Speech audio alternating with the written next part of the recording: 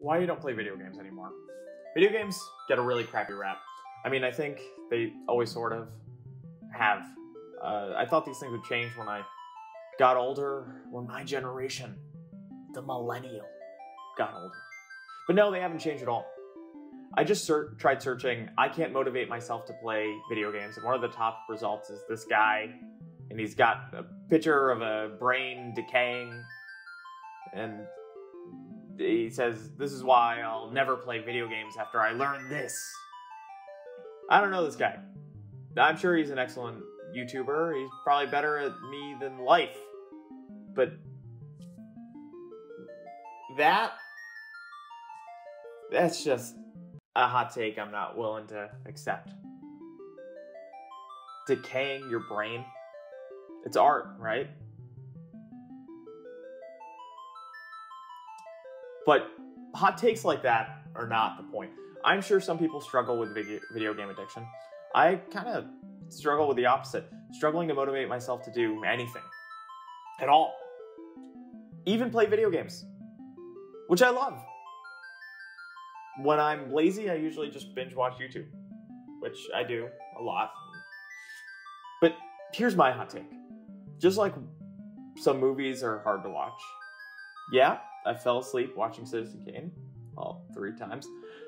Some books are hard to read. Games are hard to get through sometimes. There are some people these days that have trouble sitting through a TV show without getting distracted. I go to the movies and people can't help check their phones. And they're at a screening, opening night, in a packed theater. At first, these kinds of people would get me angry. Actually, they still get me angry. But eventually, I felt bad for them as well. People can't help but not be able to get through a piece of art they care about. They can't focus. They can't focus. They can't motivate themselves. They can't pay attention to a movie opening night, never mind start any kind of book. There's a problem here. I have had trouble getting motivated to do a YouTube video for years. Just look at my channel. It's a mishmash mess.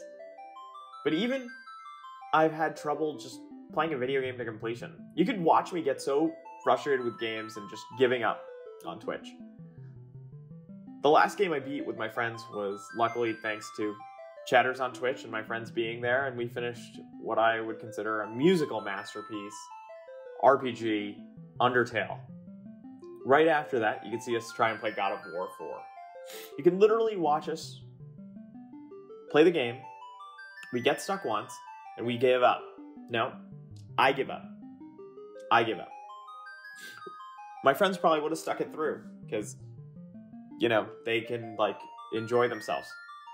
One of the main reasons I started Twitch was just to motivate myself to finish a game. Just to play games at all. I figured if people are watching me, like, then that'll motivate me to play games, right? But I feel like this compulsion is just gave into just give up and change games. I'm just not feeling it. Just like me waiting until I feel like it to make one of these YouTube videos. I think the problem is twofold. And one of the components is our attention span, which in modern times is fragmented, as they say. I recommend listening to Dr. Lembke's Dopamine Nation. She was featured in the documentary The Social Dilemma. I listened to her book on Audible,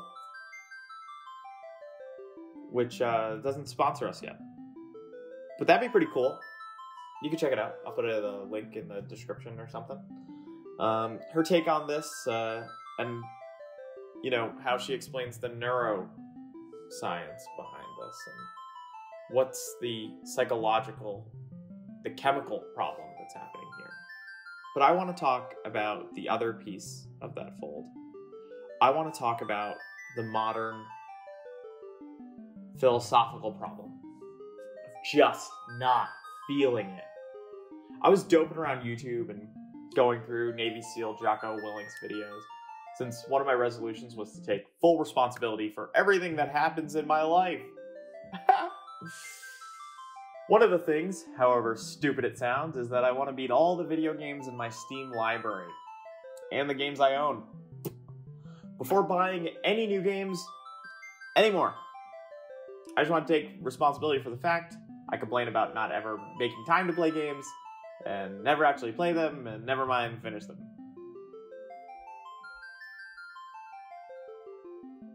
So, I was looking around YouTube.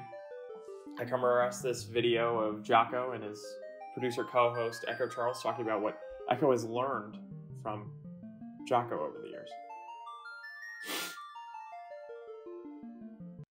They talk about how all these amazing lessons that can be found in Jocko's book, Discipline Equals Freedom.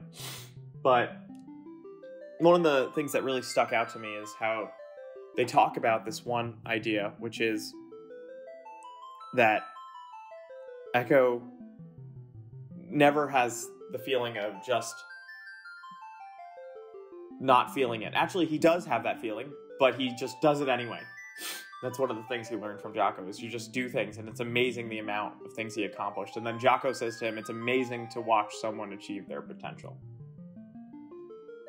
Basically, the idea is just forget not feeling it.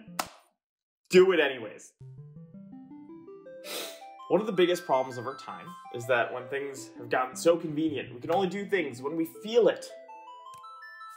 We're feeling it. I'm feeling it. Blink-182 said, I'm feeling it. It's one of the biggest problems I have. I don't even know if it was a problem before. I don't know. I have that problem. I only do things when I feel like it. What kind of mentality is that? I'm old enough. In the original video version of this, I was going to point to my gray hair, which I have a lot of, to show how old I am, to show this mentality gets you nowhere. Yes, playing games takes grit. It takes work. It's just work we like. Anything entertaining and rewarding is work. I actually have a lot of respect for people I meet when they say they've beaten a game, watched an entire TV show, read a book. It's just so much easier these days just to open up your phone and scroll instead and not finish any of those things. Life takes grit. Games take grit. Work takes grit. But why does work deserve the only grit you give in life? We all feel like we should work all day. Then once work is over, grit's over. It's time to relax. How is that remotely fair to you or anything remotely worth living for? Once work is over, your phone gets to be the master of your night until you sleep. If you can't sleep for staring at it so long. Don't we deserve to reward ourselves by giving ourselves grit after work? There's this whole TED Talk, and I really hope I'm not misrepresenting it. They talk about grit, which is a really interesting idea, and I really like the talk. But I'm pretty sure they talk about it in reference to how it determines how well students are going to do and how they're going to perform. But honestly, I could give a flip about being a better student or how everybody needs to be a better student or anything like that. The whole world will encourage you to be a better student. I have been going to school and struggled to go to school and get through school for 17 years. Then I entered the workforce and I gave that my all too. Also at night, I wouldn't have the energy to play games. I love video games. They are an incredibly powerful medium and have the capability, like any other art form, be it books, animation, film, TV, YouTube videos, or comic books, to help us cope with the deeper human experience.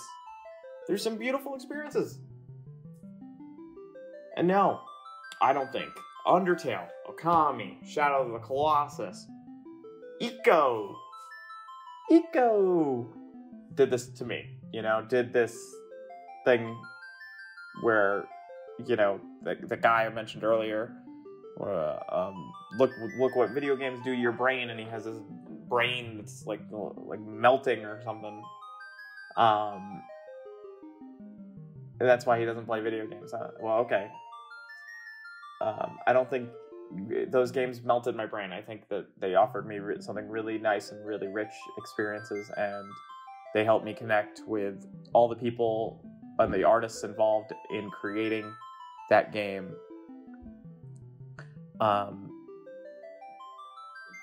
and they helped me connect with them and experience something that they wanted to communicate to me. And that's pretty amazing. Games are work we enjoy. Let's just not let our phones, school, work, or people take that away from ourselves. Let's do ourselves a favor and apply that same effort we used to get through the day to do the things we actually want to do in our life.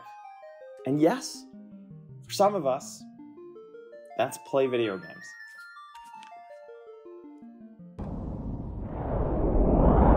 By the by, what's down there? Just the underworld's deepest dungeon. This time I'm bringing out the mother of all bad guys.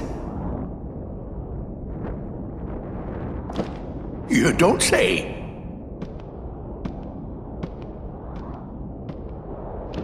Well, maybe I should go.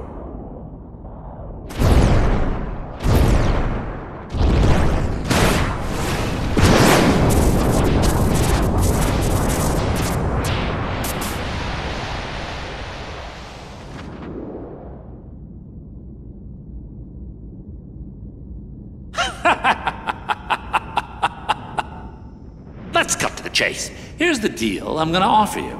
I let you out of the slammer. No strings. You'll be free as a bird.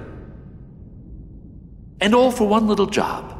Fight Hercules in the Colosseum to the death. This is my story, and you're not part of it. Did you forget who you're talking to? I am the Lord of the Dead! No wonder no one wants to die.